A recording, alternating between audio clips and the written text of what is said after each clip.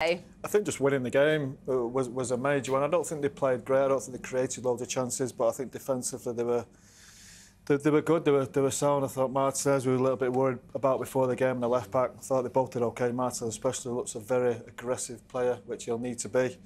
And just getting through the game after such a bad run away from home, it was important after Monday night as well as performance to back that up with a win, and they've managed to do that.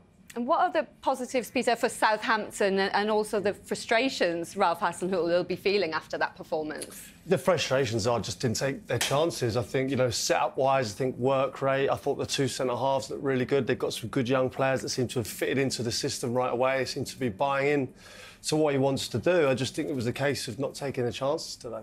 Let's have a look at that goal then. Bruno Fernandes opened the scoring. It was a lovely finish. He said in his interview with Des, everything was perfect in the setup, Paul. Yeah, it was great. I think the ball from Darlow was well mentioned in the first half. Two shots on target in the second half. I think I felt it felt today that we are always dangerous. Every set piece was dangerous. We were really stressing them in and around the box. We had some good moments. But yeah, today the ball didn't want to go in. Yeah, we saw the determination with those blocks in front of goal, 1, 2, 3, 4 of them, and that shows the character of the side as well.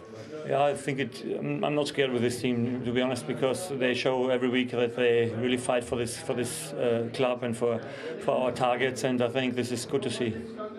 Thanks very much, Ralph. Thanks a lot. Lots of positives. Manchester United keeping the feel-good factor going, back-to-back wins and ending that 7-match losing streak away from home. Paul, what were the main positives for you today? I think just winning the game was a major one. I don't think they played great. I don't think they created loads of chances, but I think defensively they were good. They were sound. I thought Martinez we were a little bit worried about before the game. The left back, I thought they both did okay. Martinez especially looks a very aggressive player, which he'll need to be. And just getting through the game after such a bad run away from home, it was important after Monday night as well as performance to back that up with a win, and they've managed to do that.